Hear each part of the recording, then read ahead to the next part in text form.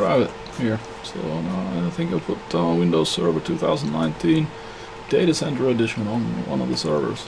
So let's have a look. So I'll put the link to the download site or to the download location in the comments. Basically you just land on this page, and then it's got lots of things to choose from, but you can take the 2019 Windows Server 2019 section here, and then you say, okay, I want to have the ISO, continue, and then you just fill in some very generic information, no big deal, and then you say continue, and then you get the ISO download. So what I did is, yeah, and this contains all the editions of the Datacenter edition. So it's the, yeah. So we'll see in the installation overview. I'll be showing that. This is a 180-day free trial, so you can run it for 180 days without a license. I burnt it to a Blu-ray disc because I didn't have any. That was the only burner drive I had around anymore. I haven't been burning discs for a long time. But it's a USB based, so you just plug it into a USB port. And I just connected it to a random port on the server and started the server, and it booted immediately, so I had no issues there. You can show that also in the video coming up soon. So, let's get into it. So, I did a USB-based CD-ROM drive.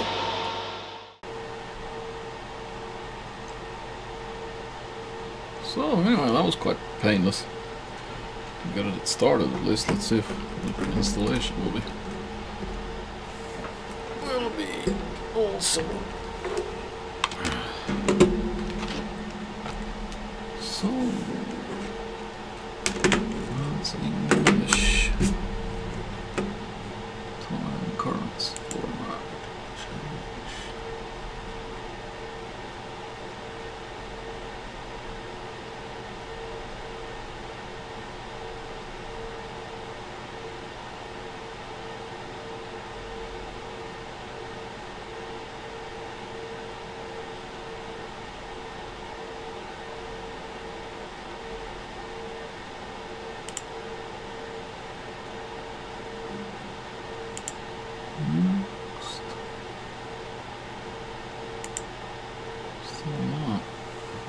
See when it asks for what edition you want to have. As far as I read the description of the ISO, this should have all versions of, or the potential to install whatever version of Windows Server 2019 you want. And you get 180 days of, here we go. Exactly. The Datacenter evaluation of desktop experience. 64-bit architecture, yes please. Yeah, you get 180 days of evaluation license.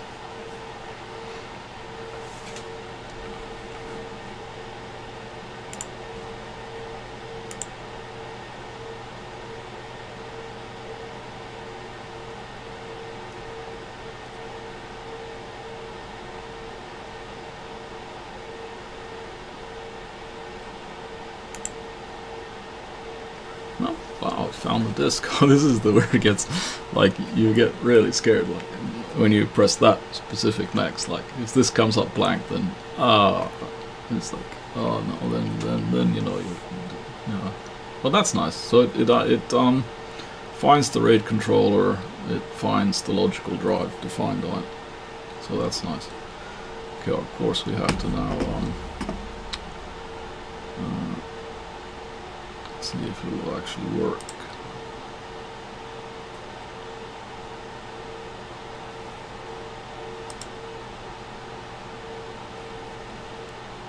Using the wrong mouse. There's too many mouses. So now use the correct one. Yes, this is the one connected to the server. The other one. So, okay, right. Okay, let's see what happens now then.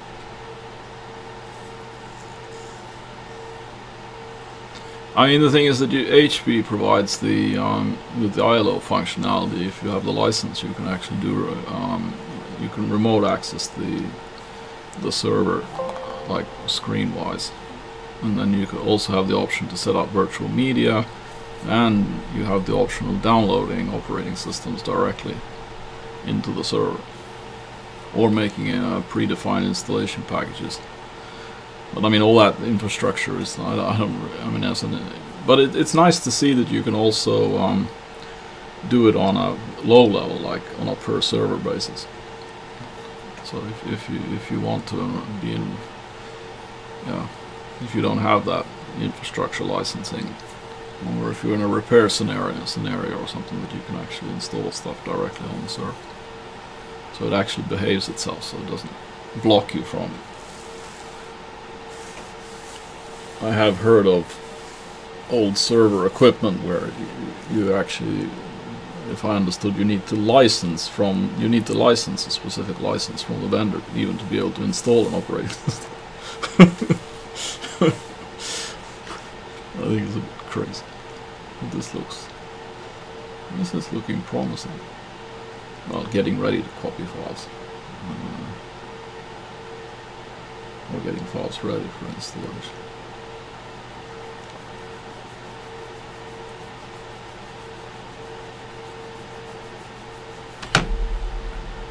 I took a long time since I installed server version of Windows. They didn't actually ask to that I should allocate space on the drive on the volume before. So I'm assuming that it just understood that selected, and now it's going to run more hack to do that.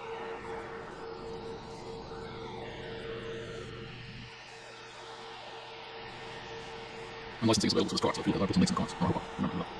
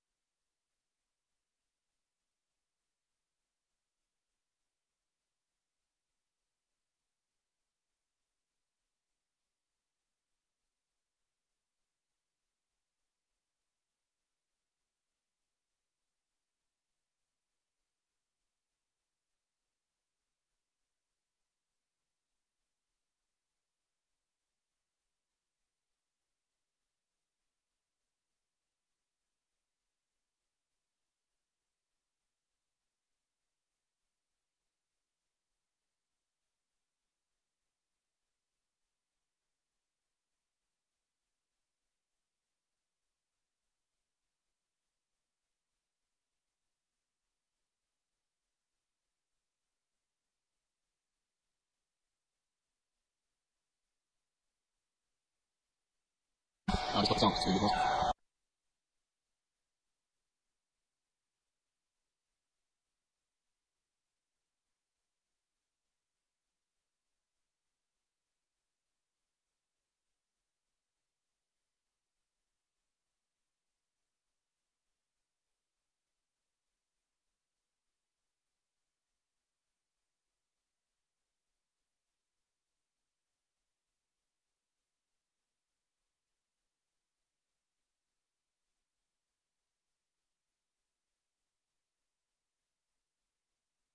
Oh, pretty good.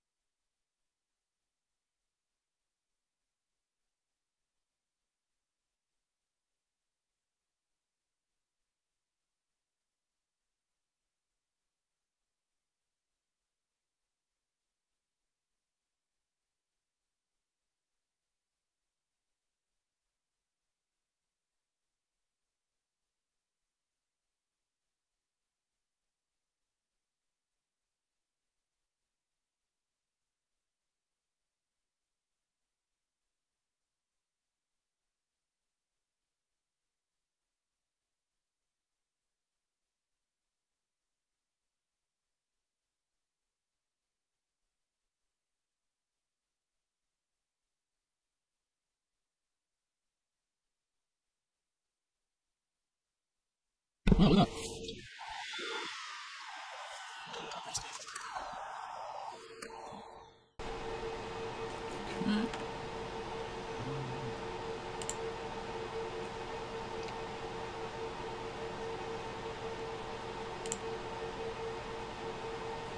Aha, no network. This is the server that hasn't got the network interfaces installed.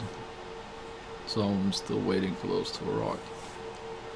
So I was thinking of taking a chance and see if it would use the ILO. So I'll take a break here and I'll fix a temporary network for it.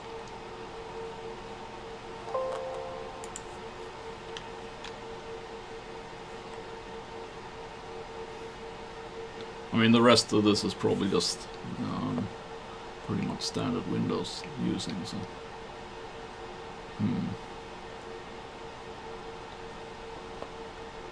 I think what I'll do is I will come back and comment on anything that's of super interest. Otherwise, I don't think this. This video is more about installing the operating system, not configuring it. So we'll see. If I find anything, I'll add it.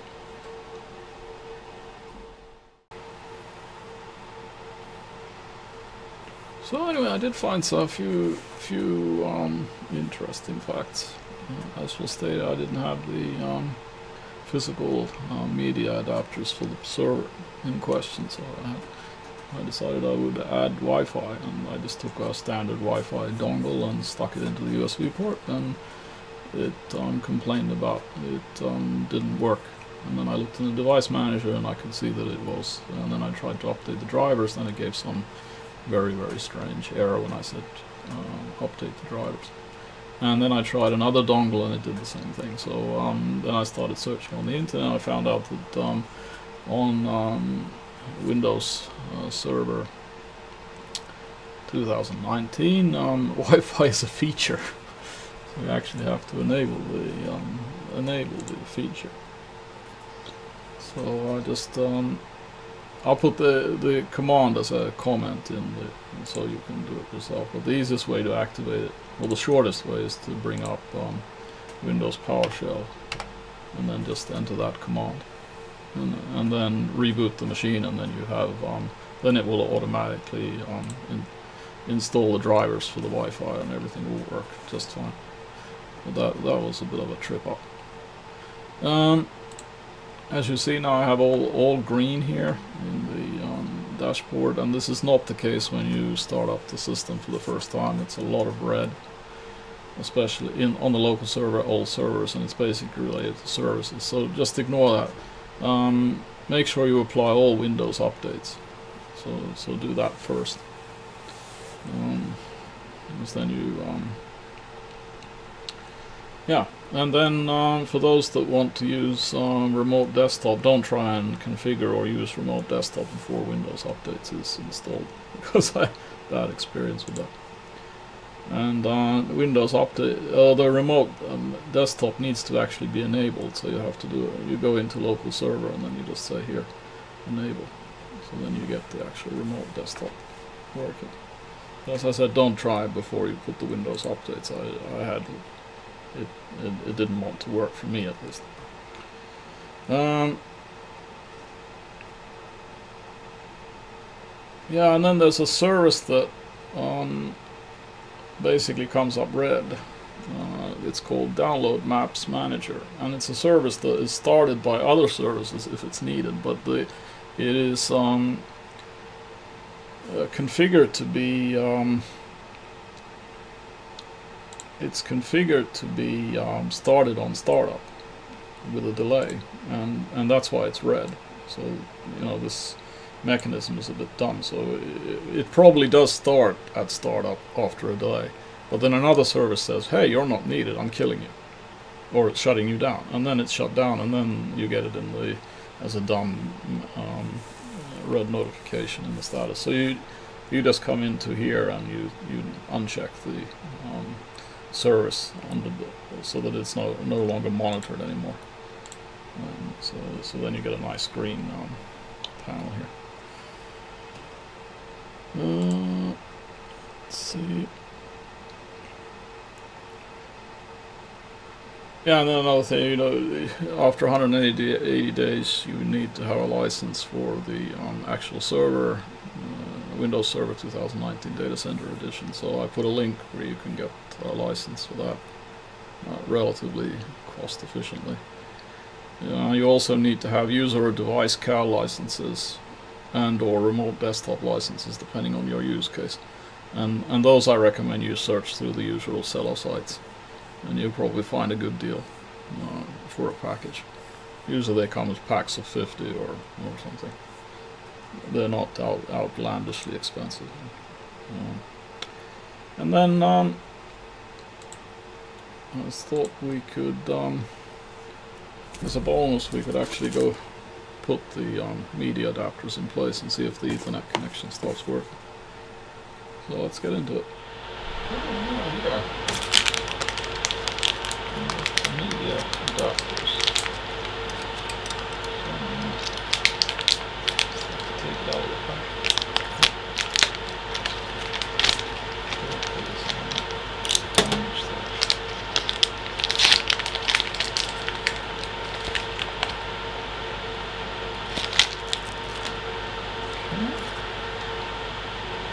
So theoretically this one here, which is an SFP adapter, or media adapter, that's quite heavy actually. So you can get different media adapters, so depending on if you want to run, like in this case this is a 1 gig adapter, or 10 gig, or fiber, or multimode, or whatever. You get the actual SFP plus modules. Card stays the same, or the card stays the same, and then you slot in these modules, and there's lots of different variants of this technology. So let's see what happens when I plug this. Plug this in, and hopefully it's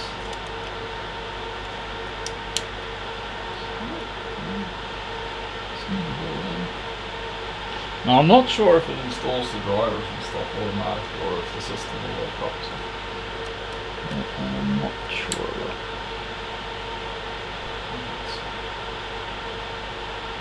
Get some network activity. We get some network activity, so that's promising.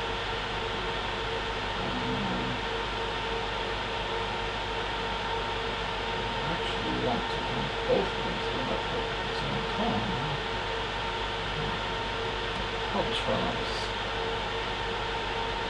Space, how are we going on?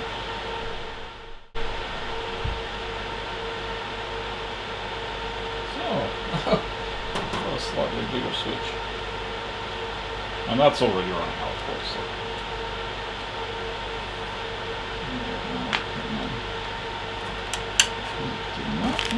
Open the next package.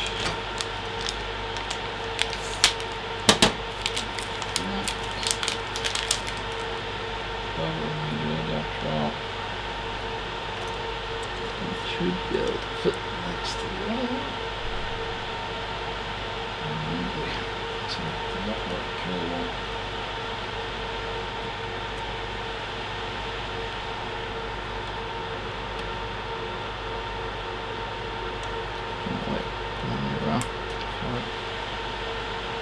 Oh, so activity lights. Well, that's a good sign. So let's check it out on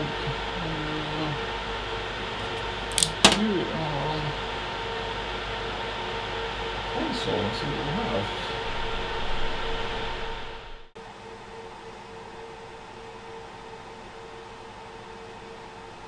So let's have a look at the networking. So in the device manager, they are these two. So it's actually the card that accepts the media adapters is capable of 10 gigabit Ethernet traffic. So I could actually slot in a media adapter for 10 gigabit, and then if I have copper, and then if I had another unit, then I can plug in another one of those SPD modules, SPF modules, and then I could have 10 gigabit Ethernet. But now I'm running 1 gigabit Ethernet, so that's good enough for me right now. And then if one looks at the networking settings, then we have Ethernet 1, and then Ethernet 2, and then I've taken away. Ah, it's still showing the Wi-Fi. Why? I took the Wi-Fi out. This probably hasn't. Let's see. It's show available networks. No, sorry.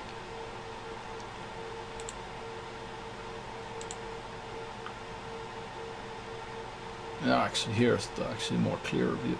So you actually have the two Ethernet connections.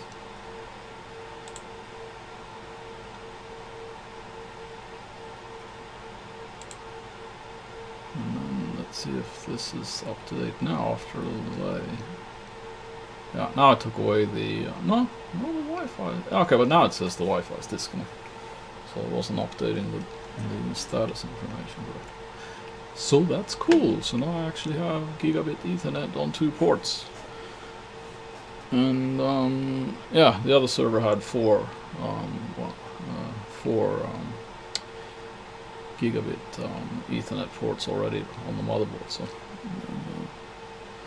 And you can connect all the ports to your network. They'll pick up independent IP addresses, and if there's traffic, if there's connections being routed to the server, then you can actually connect to using the different IP addresses, and then you can do load balancing tricks and stuff, even on your own local usage.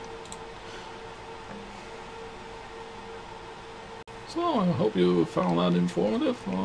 Please consider subscribing. Hit the like button if you liked the video. Merch is available, and if you'd like to, you could also buy me a cup of coffee. The links are in the description. And I'll see you in the next one.